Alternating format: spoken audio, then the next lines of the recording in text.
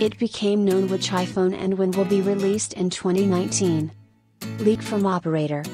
An anonymous employee of the US operator Verizon has published the release calendar of the flagship smartphones of leading manufacturers in 2019. According to released information, Apple will release new iPhone models according to the tradition in September. When will the new iPhone 2019?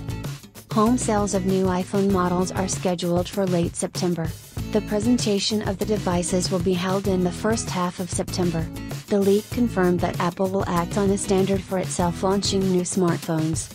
In 2019, Apple will launch 3 new smartphones, a 5.8-inch iPhone 11, a 6.5-inch iPhone 11 Max and a 6.1-inch iPhone 11R. It is reported that all 3 smartphones will be presented and launched for sale simultaneously.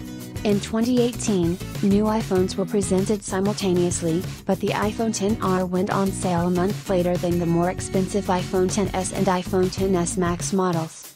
Also from the leak it became known that the smartphone Samsung Galaxy Note 10 will be released in late August, and Google Pixel 4, in mid-October.